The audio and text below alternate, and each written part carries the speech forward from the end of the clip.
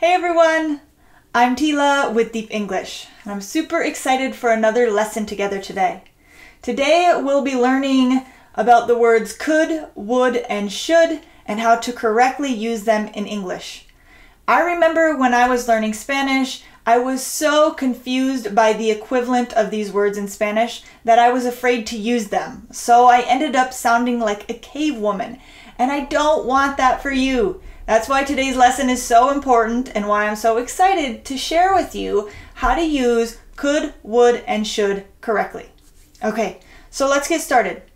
So the first thing we'll learn today is just the basic meanings of could, would, and should, and how they can be used to talk about the future. Let's start with the word could.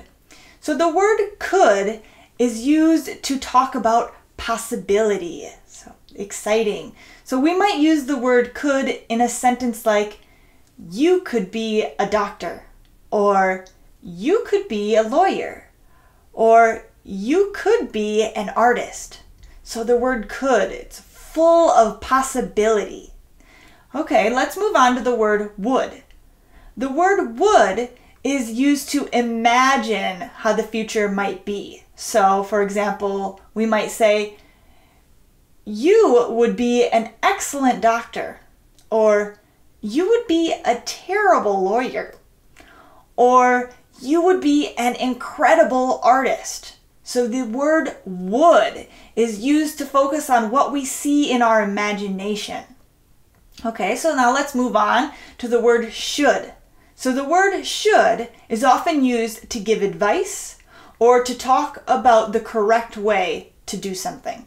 So for example, we could say, you should be a doctor, or you should be a lawyer, or you should be an artist.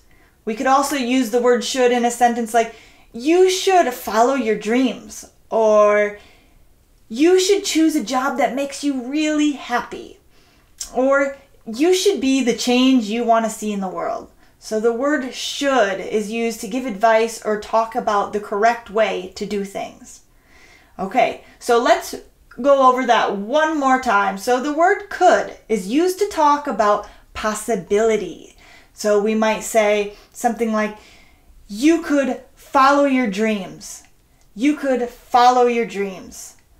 The word would is used to talk about the way that we imagine things to be in the future. So you would be an incredible artist if you practiced more. You would be an incredible artist if you practiced more.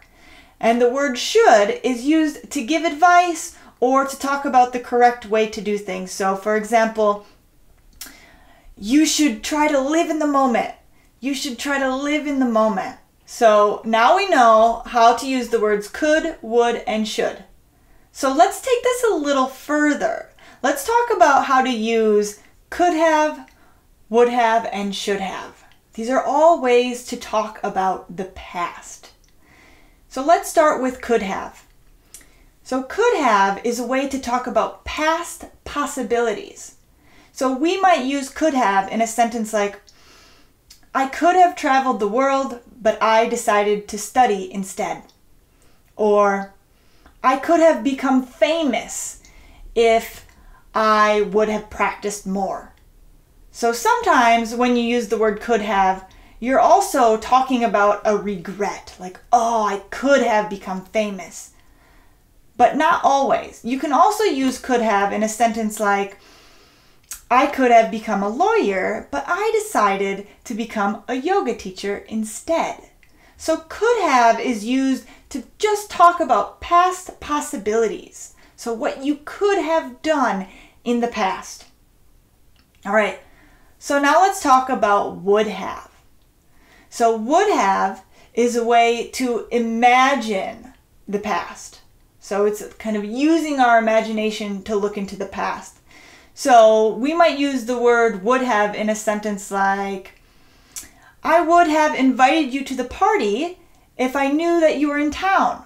Or if I would have known that you were ill, I would have been there for you. Or I would have read that book if I'd had it at the house.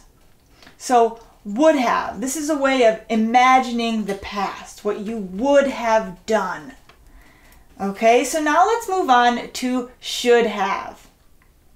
Should have is a way of giving advice in the past or talking about the correct way to do things in the past. So for example, I could say something like, I should have gone to bed earlier, or I shouldn't have stayed up so late, or I should have practiced more before the concert. So should have is talking about the correct way to do things in the past. So let's talk a little bit more about should have, or even the word should.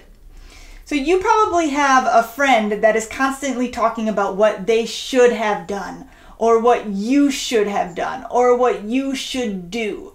That person is probably not a very happy person. And that's because a lot of times when people constantly say should have done this, they're judging the present moment and they're wishing things were different. I personally prefer to have no regrets. I prefer to live in the moment and to accept things as they are. And so that's why I think it's important for us to use the words should and should have very intentionally, so that we're not constantly judging other people and thinking, you should do this differently, or judging ourselves and thinking, you should know more English words. So I also want to tell you a little bit about a new saying that we have in English. It's relatively new, and it goes like this: don't should all over yourself. Or you can also say, don't should all over me. And so essentially, this is a play on the words, don't shit all over yourself, or don't shit all over me. It basically means, don't judge yourself, or don't judge me. So don't should all over me, or don't should all over yourself. Just means stop judging me and just accept me for who I am, or accept yourself for who you are. Okay, so that's my little soapbox speech about should and should have and why I prefer to use them very intentionally. Okay, so that does it for today's lesson on could, would, and should, and could have, would have, and should have. I hope you enjoyed today's lesson as much as I enjoyed teaching it. I am so looking forward to our next lesson together. Please feel free to comment below and use these words could, would, or should in a sentence. And if you could, it would also be really nice if you would subscribe to our channel to see the latest videos right when they come out, or click below and get some free English courses. Thank you guys so much. I'm looking forward to our next lesson together.